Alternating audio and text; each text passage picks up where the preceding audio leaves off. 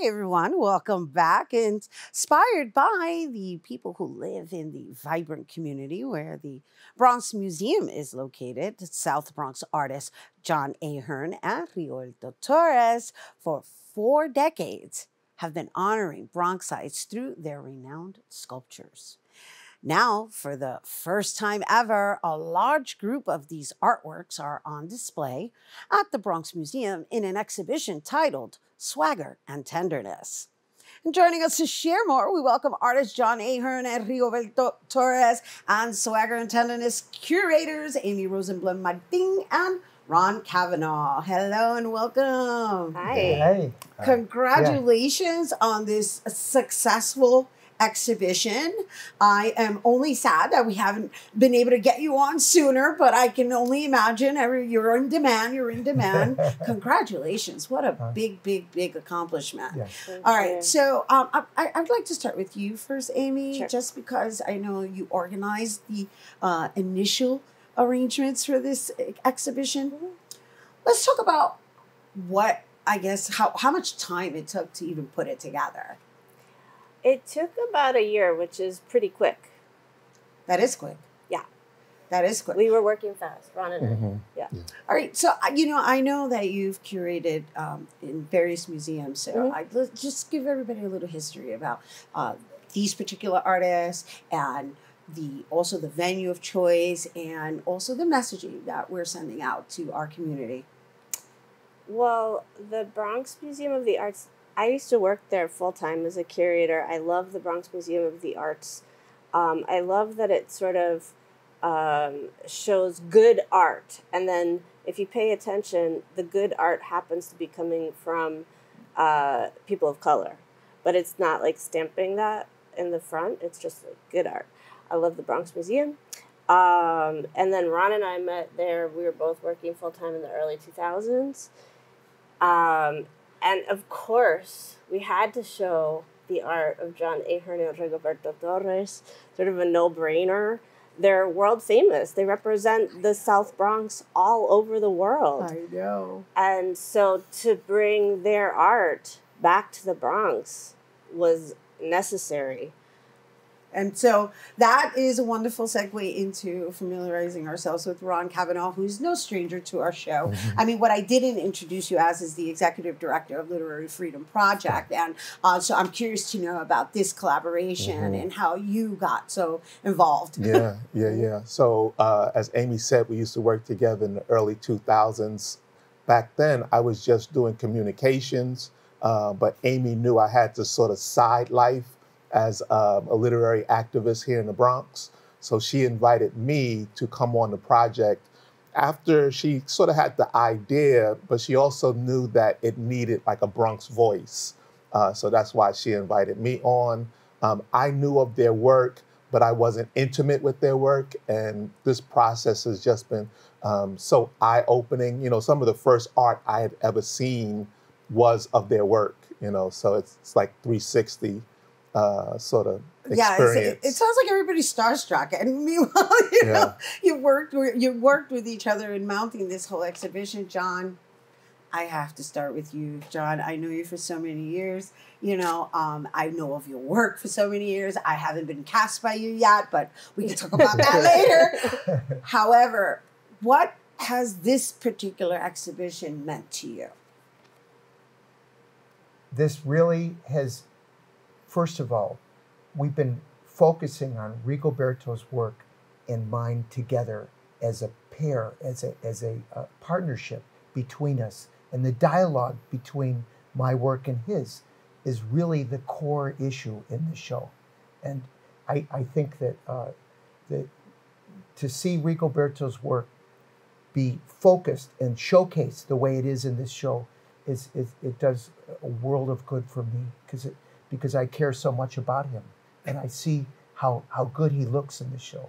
So I really appreciate both Amy and Ron, the way they focused on Rigoberto's work here. That's so beautiful. Yeah. It's so beautiful and humbling, right? Because he's saying there's a conversation going on between you two in the experience. So let's talk about your take on it, Rigoberto. Well, my take is wonderful because for me to see all these pieces together. And I live in the Bronx, so it's like seeing the whole family all over again. So it's great, for me. Yeah. And let's talk about the subjects, right? Yeah, Because you both choose different subjects, but yeah, you're saying they have conversations, right? It's the subjects of our community, and it's done in a certain flavor, and you can actually identify both your styles. So let's talk about that aspect of it, with regards to your work, anyway.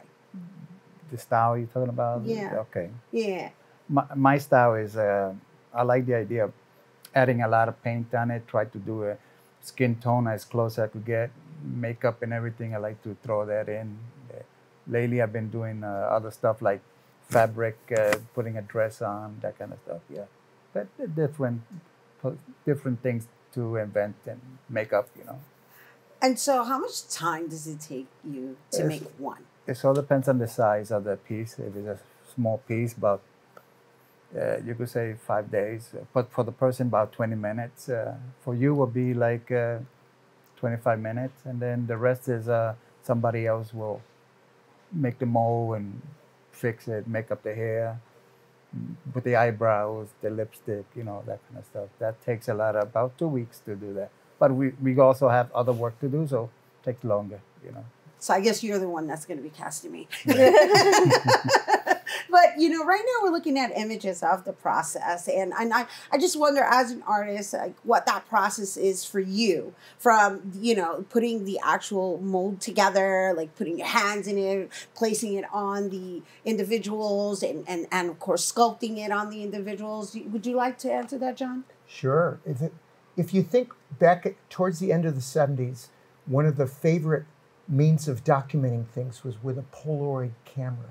So everybody was taking Polaroids of each other. So when I started doing the face casting of people, I was making a inner humor in my head about this instant sculpture of faces that we were getting by throwing some material on someone's face and pulling the mold off, and you're getting an instant copy of someone's face. So it was meant to be somewhere between like Coney Island, and it's meant to be a little bit like have a religious feature to it, but it was meant to be a record of people as they were that second on the street.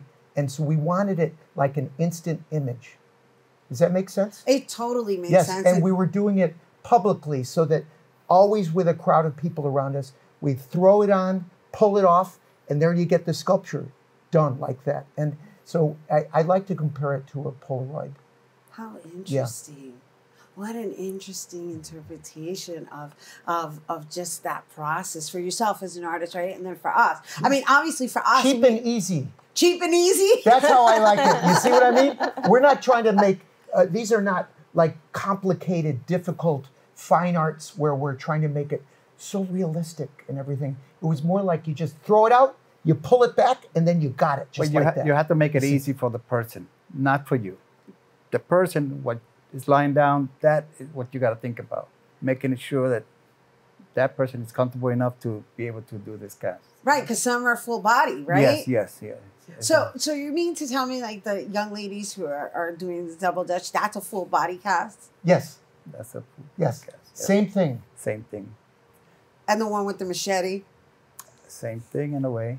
Same thing in a way. Machete was separate. The machete was separate. So let's go back to the double dutch. Okay, let's go back to the double dutch. Come on, this is a good place to think about. Okay. When we have the double dutch, imagine we first have the girls jumping rope, which they are, and we have pictures of them, and we have an idea about what each girl might look like. So we have a big table out, right? And on the table, in the morning, that girl lies down flat on the table in the pose that she would look like on the wall, very close to that pose. And you just throw the material on her just like that. Boom, you get it just like a Polaroid of that top half of her. Then in the afternoon, we have her legs arranged in the way that she might like to be seen on the wall, okay? Then you put the top and the bottom together. I'm trying to emphasize how dumb and easy this is.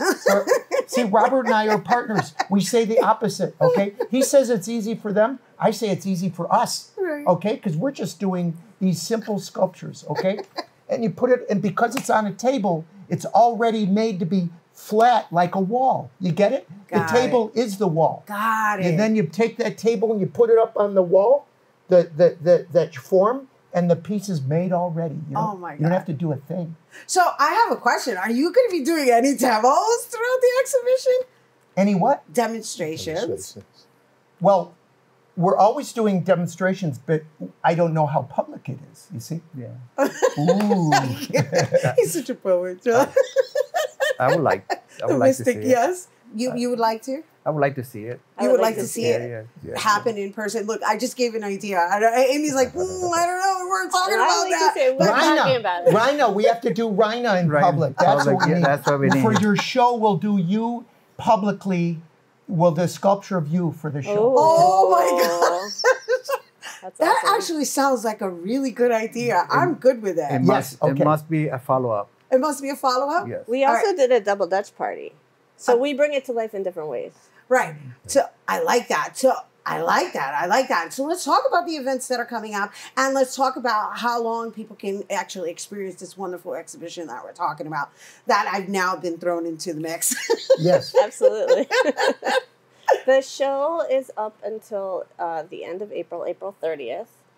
And the upcoming event that we know of so far is April 1st. There is a public conversation with Rigoberto, John, and Abigail DeVille, who is an amazing artist who has superstar artist who has her own solo exhibition up at the Bronx Museum at the same time as their show. And the moderator is Shalene Rodriguez, who is immortalized in their sculpture with the machete. That's the one with the machete. That's the one with She the stands out, actually. Yeah. She does. It's a standout demo. That I'm sorry, machete I keep is for referring to real. it. I'm sure it's That's a not real a sculpture machete. That is a machete. Really? Yes. Oh my. So, Ron, before we go, because they're wrapping us up, what are the hours that people need to make reservations to go to the Bronx Museum or You not? do not need reservations. Admission is always free to the Bronx Museum. The hours, I think, are 1 to 6. Wednesday through Sunday. Wednesday through Sunday, yeah. All right. And do you have any last words, artists? I mean, it has been our absolute privilege and honor to have you here on set. And I'm so excited about this wonderful concept that I think he already said we're going to do a follow-up. I'm like, uh-oh. Right here in the studio. I don't know if we could do it in the studio, but we Bronx You're going to Museum. have your breathing straws. How about in Yeah, your I mouth, saw right? that. I saw that in one of the Yeah, videos. right. Do you have any last words before we go? Rigoberto? Just bring double shirt. Bring a double shirt. Oh, he's talking to me. Oh my God. It's a done deal. Everybody's got this casting is going on in his head. Apparently. Yeah. And you, John, any last words? Oh, no. I'm very happy to talk to you. It's very nice. Yes. Okay. Yes. I can't say it enough. What Yeah. an honor Yeah. and what a Thank privilege. you. And thank you so much for You're bringing it welcome. here to our viewers. You guys, you still have time to see it. Once again, thank you, John Ahearn, Rigoberto Torres. Swagger and Tenderness is the exhibition we're talking about. We've got curators Amy Rosenblum-Martín and Ron Kavanaugh. And again, the exhibition is still up. It's happening until April. And if you're interested in more information, you can visit BronxMuseum.org. We do have to take a quick break, but when we return, we're going to hear about the upcoming screening of Luis Dente's award-winning A Jazz Pioneers of the Black is Beautiful movement. Stay tuned.